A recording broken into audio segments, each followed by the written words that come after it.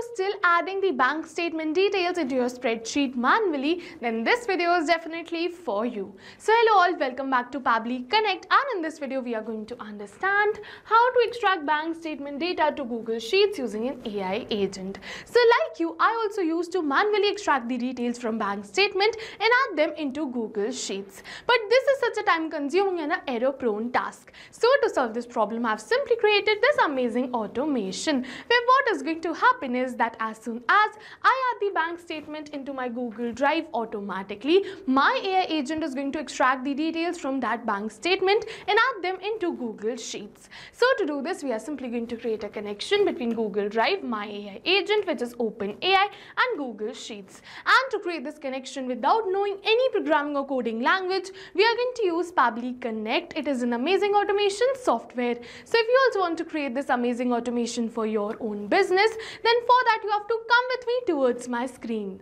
Welcome to my screen. So in this video, I'll show you how to build an AI agent that extract key details from bank statements like the account numbers, transactions and balances, and automatically organizes them into your spreadsheet. So whether you're handling finances, audits or expense tracking, this automation will save you hours of manual work. So let's dive in and turn complex financial documents into structured data with the help of an AI. So to do this, we are simply going to use Pabbly Connect. And if you also want to create this amazing automation, then for that you have to watch this tutorial till the end. So to do this, I'm simply going to open a new tab and I'm just going to look for the landing page of Pabbly Connect simply by searching pabbly.com/connect in my browser. And now it is opening the landing page of Pabbly Connect. And now after opening this page, we're going to get two options. One is sign in and the another one is sign up for free. So if you are a new user, you can click on this sign up for free and you're going to get 100 of stars free every month to explore the application. But over here, I am an existing user, so I'm simply going to click on this button which says sign in. And once we're going to click on this sign in, it is opening all Pabbly apps. And over here, you can see all the tools and applications offered by Pabbly. But in today's video, we are going to use Pabbly Connect because we are connecting different applications. So I'm simply going to click on this access now right over here to access my Pabbly Connects account.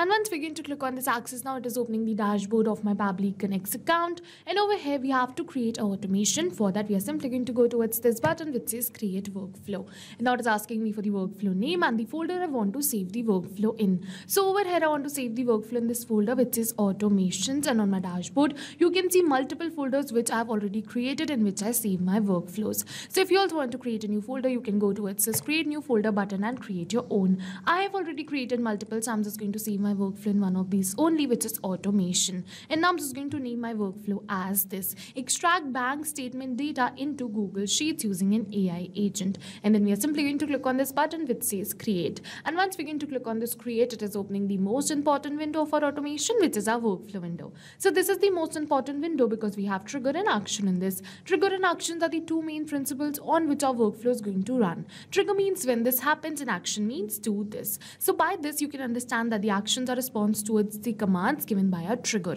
And that's the particular reason that we can have only a single trigger but multiple actions following the commands of our trigger in a particular workflow. And to get started, I'm simply going to select my trigger application. So for my trigger application, I'm simply going to select it as Google Drive. So I'm just going to search for Google Drive and select it.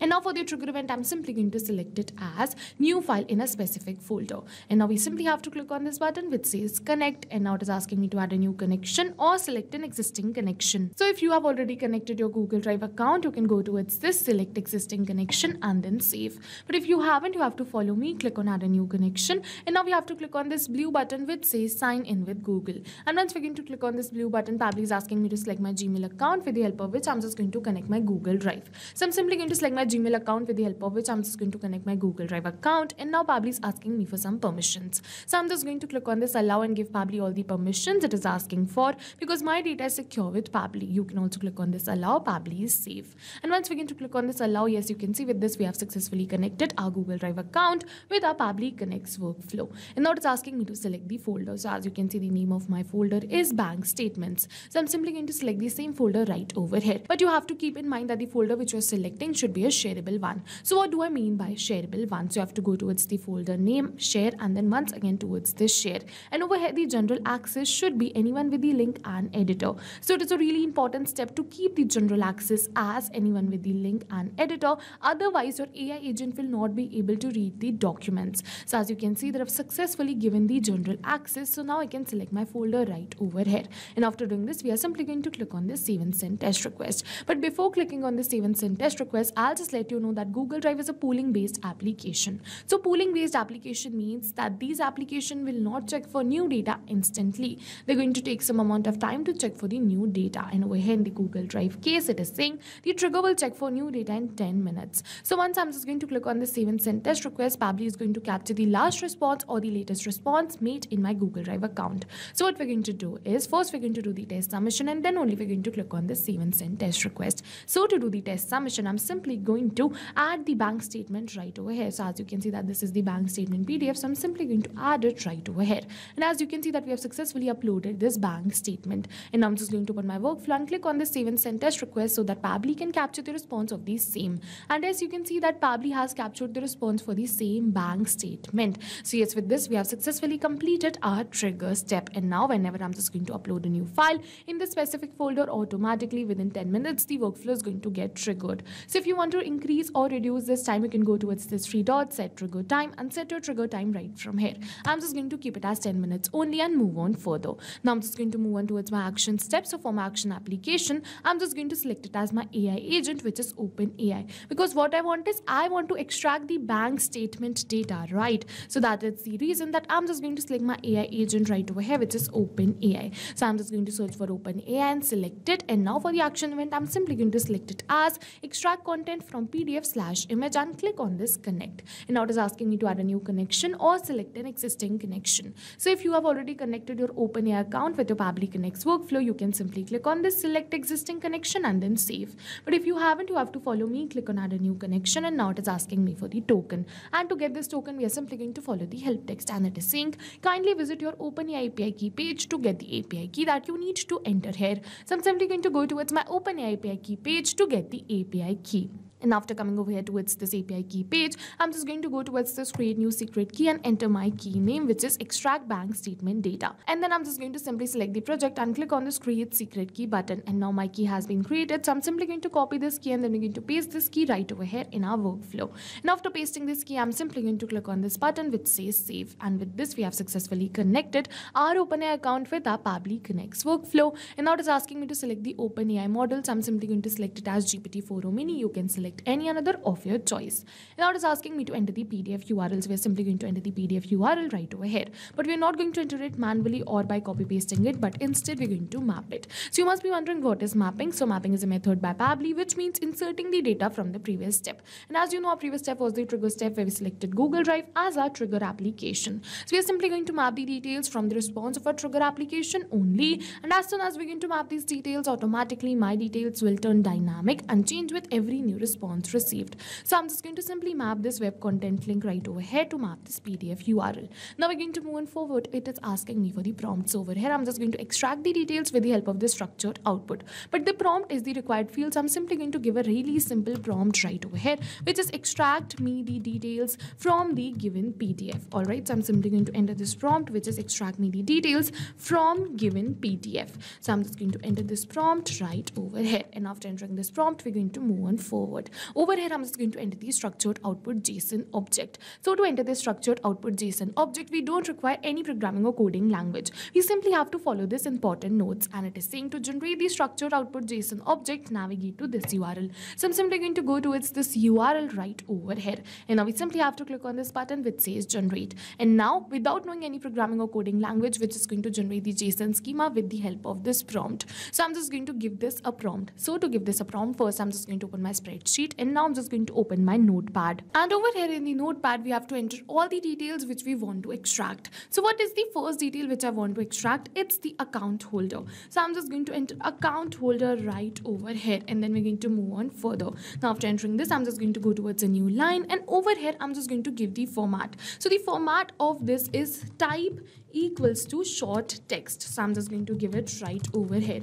And after entering this, we're going to move on further. And then in the next line, I'm just going going to give the description, which is extract and provide the full name of the account holder. Now we're going to move on further and give this prompt for all of the details which I want to extract one by one. And as you can see, I've simply entered my prompt, and I'm just going to copy this prompt right from here. And after copying this prompt, I'm simply going to paste it right over here in the structured output. And now I'm just going to generate the JSON schema with the help of this prompt. So I'm simply going to click on this create right over here so that my AI agent can create me the JSON schema. So as you can see, the JSON schema has been created without knowing any line of programming or coding language. So I'm simply going to copy this, and then we're going to paste it right over here in the structured output field. And after pasting this, we're going to move on further, and I'm just going to click on this blue button which says save and send as request. And once we're going to click on this blue button, what is going to happen is that my AI agent is going to extract me all the details from this given document, and further I'm just going to add that details into my spreadsheet. So we just have to wait for a few seconds till my AI agent is extracting me the details and giving me the details as a response right over here. So we just have to wait for a few seconds, and as you can see, the details have been extracted and given. So yes, now I'm just going to add these details into my spreadsheet. For that, I'm just going to add another action step, and now for the action application, I'm simply going to select it as Google Sheets. So I'm just going to search for Google Sheets and select it.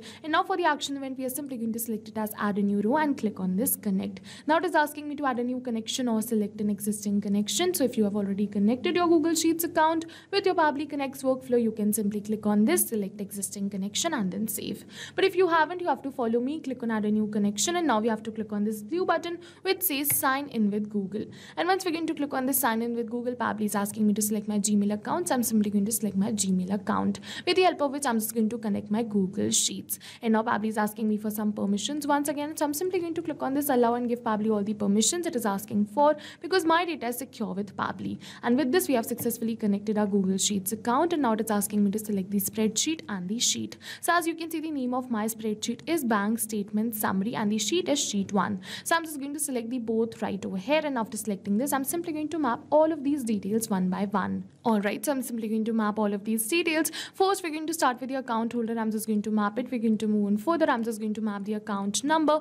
I'm just going to map rest of the details too. So over here, I have took these details as an example. Alright, you can use real bank statement too to get the response. And as you can see, I've simply entered all of these details, and now I'm just going to click on this save and send test request. And once we're going to click on this save and send test request, we have received the positive response that we have successfully added these details into our Google Sheets. And now I'm just going to open my Google Sheets, and once we're going to open our Google Sheets, you can see the details have been added right over here automatically, that too without any manual intervention. So yes, with this, we have successfully completed our workflow. And now what is going to happen is that whenever you add a new file in this specific folder within 10 minutes, the workflow is going to get triggered. OpenAI is going to extract the content from that same bank statement and add that into your Google Sheets, all without any manual intervention. So yes, with this, we have successfully completed this video and this workflow too.